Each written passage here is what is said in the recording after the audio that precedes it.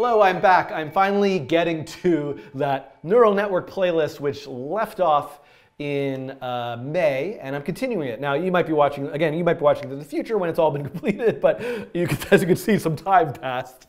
And here I am again. Now, the last video in this playlist looked at vector math, and I believe I looked at adding, I can actually look it up here. The last thing I did was this function multiply, which was simply multiplying a matrix by a scalar. So taking each element of a matrix and multiplying it by a single number. Now, you also might notice here, matrix.prototype.multiply.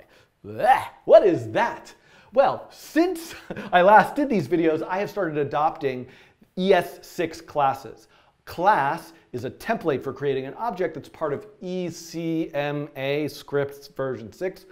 Yada, yada, yada. I have a whole playlist about that stuff. If you don't know about classes, you can go and look at those tutorials. But before I move on and finish the matrix math that we need to build this neural network, I want to rewrite all of what I have so far with ES6. So that's all I'm going to do in this video. Okay, so let's actually do that. First, let's wander over. I was first building a neural network object. The idea of a neural network is having input nodes, a hidden layer, and output nodes. So let me first change this to be a class. Class neural network.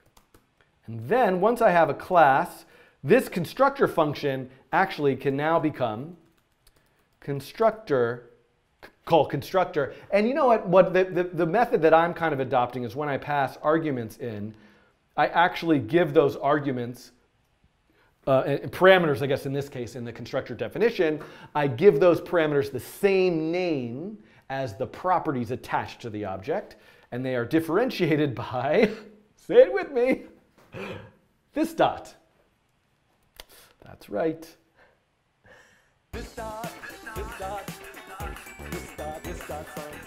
Okay, so there we go. So now I've converted the neural network class, it wasn't a class before, but the constructor function into an ES6 class. Now I've got to do the same thing with the matrix constructor function. So this was the matrix constructor function, and I now want this to be a class called matrix, and I'm going to put this around everything. And I don't know what Adam wants me to do, but okay. And then this constructor function is now called constructor. This is what happens in the constructor, and this is just the randomize function. All these functions that are attached to the prototype can just be written by their name inside of the class. This is add, and this is multiply, and that's what we're going to be working on in the next video. All right, so in a moment I want to check. Let me check to make sure this is still working. So if I go to the browser, refresh the page, I should be able to say things like let M equal a new matrix, 3 by 3. I should be able to say console.table M, and I can see, oops, nope, I made this mistake in my previous videos, console.table M.matrix. And you can see there it is. So this seems to be, and I could say M.add the number 5, and then I could look at it. So it still seems to be working. I have a matrix that's 3 by 3. It by default it's filled with zeros. If I add 5 to it, it looks like 5. If I say m.randomize, now I can look at it again. It has random numbers, so it's still working. That's good. Now here's the other aspect of this. One thing you might notice is that I'm doing a lot of loops and array operations. Like I'm saying, hey, for every element of this array at index I, at index j, do this thing, etc. There are actually, you probably know this already, I'm a bit slow to catch up with these things.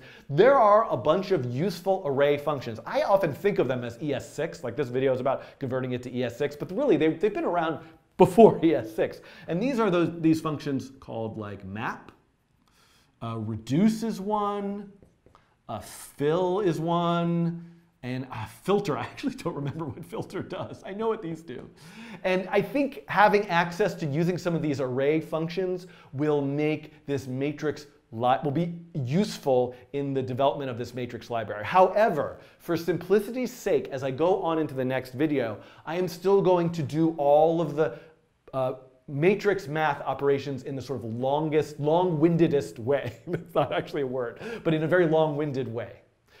Then at the end, I'll try to come back and use some of these. And I should mention that where am I going with this? Eventually, I want to learn and understand all of these matrix operations and write the code for them to kind of get my hands in there and figure it out. But in the end, I'm going to actually take out all of this stuff and replace all of the matrix operations with a library from Google called deeplearn.js. So stay tuned. There's going to be a lot more about this library and a helper library where deeplearn can use with P5 in future videos. All right, so I think that's pretty much it for this video. I'm now ready to kind of like get back up to speed, and the things that I need to do are finish this matrix class with more useful matrix math operations. I need to be able to multiply two matrices together and understand what it means to do that. And then also, finish this to add the rest of the functionality for the neural network that stores all the pieces of the neural network in these matrices and implements the algorithm. So I'll be getting to all that stuff. So see you in the next video. Wait, this video is not over yet. I forgot that I should also replace var with let. Replace all.